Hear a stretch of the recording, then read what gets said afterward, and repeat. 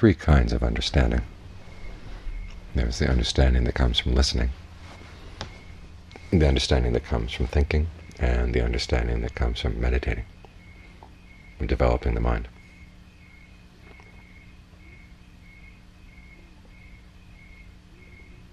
The first kind of understanding is obviously the most shallow of the three. You listen to something, and something that wasn't clear before suddenly makes sense.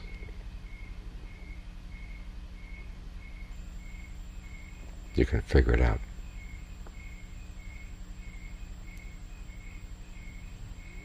And it's an important part of the practice, learning how to listen so you come to an understanding through listening.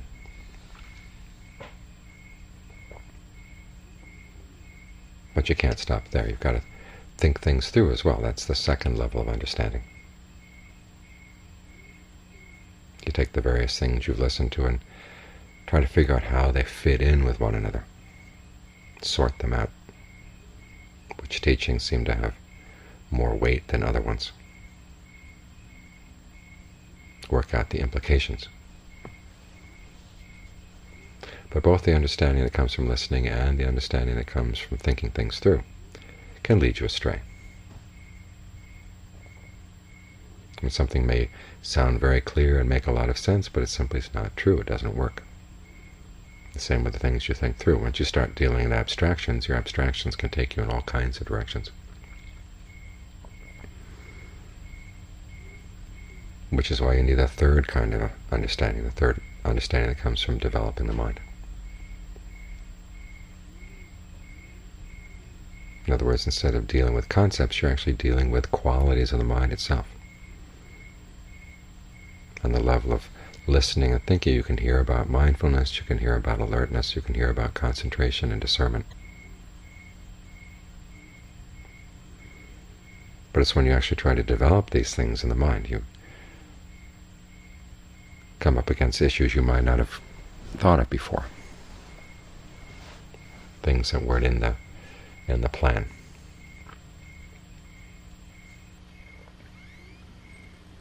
And you find that as you develop them, if you develop just one quality or two qualities, it usually doesn't work. The mind gets one-sided.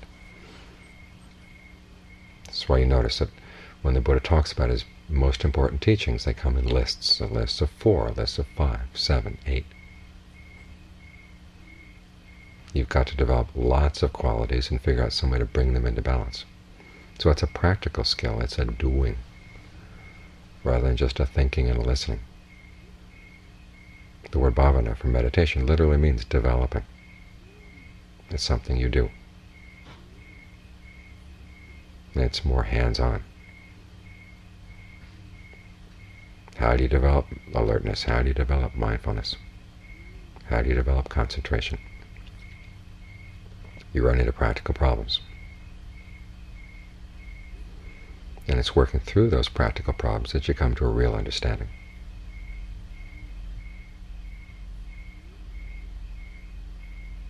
Now, it's true that the insights you gain in the course of meditation, in the course of developing the mind, need guidance from what you've learned by listening and thinking things through. Because it's possible that meditation can lead you astray too. You get focused on one thing and just run with it. Notice when I was staying with the John Lee, sometimes I'd come across something that sounded like the answer to everything, and I was just going to run with that and nothing else.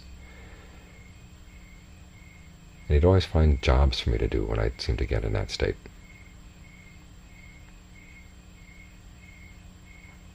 Cleaning something out, working on this, working on that. Of course, it was interfering with that particular type of meditation, and often I'd end up dropping it. And it felt frustrating. Why was it that it seemed I was finally catching on to something and he'd seem to be standing in the way? Well, he seemed to sense when I was getting too one-sided in the practice. So it's good to remember as we're meditating, there are 8 factors to this path we're working on. Awakening requires 7 factors. There are 4 noble truths, 4 frames of reference, 5 strengths. And you've got to learn how to develop all of them in a balanced way. And in the process of keeping that balance, that's when you really learn a lot of interesting things that you never hear or you would never think about, because they're known only through a hands-on approach. It's like the distinction they used to make between scribe knowledge and warrior knowledge. Scribes know all the names for things, describe them. Warriors know how to do certain things, but they may not be able to describe them, but they know what works in a particular situation. They have to know what works, otherwise they die. And they may learn that some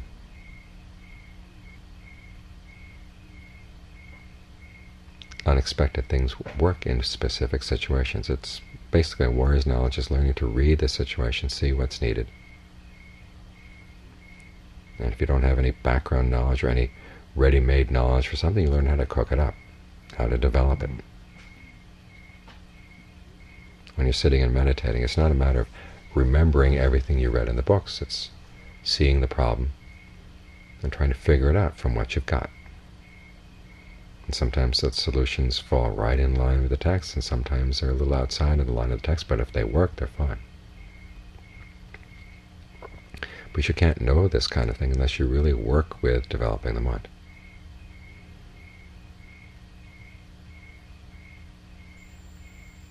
And to get away from all the thoughts that come from listening and thinking, this is why I work with the breath, get things grounded in the body.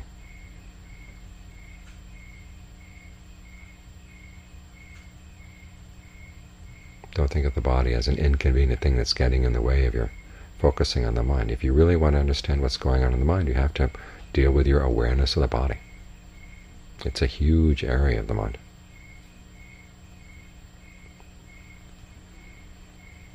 And the interplay between the mind and the body will teach you an awful lot of interesting things as you work with it.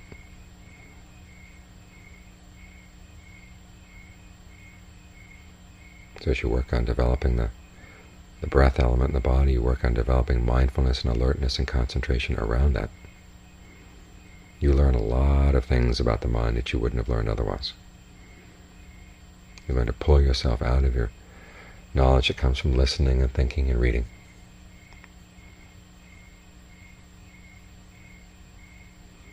And get a knowledge that comes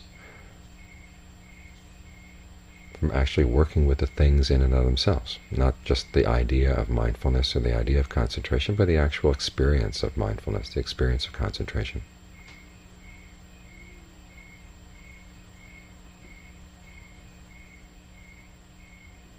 And it's through this kind of understanding that you can really open things up in the mind. You actually see how the mind is causing itself suffering. It's not a theoretical proposition.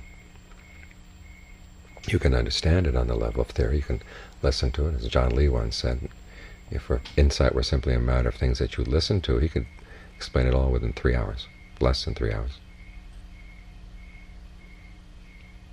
But he says for actually mastering at least maybe just one of these principles, 5 years might not be enough, because it's a different kind of knowledge.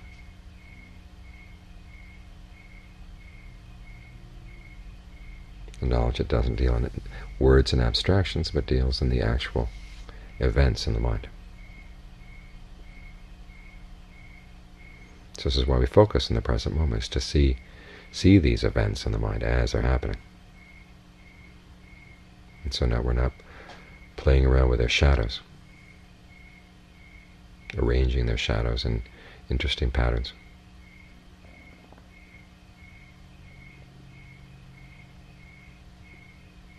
We're actually dealing with the events as they happen in the mind, the qualities as they develop in the mind.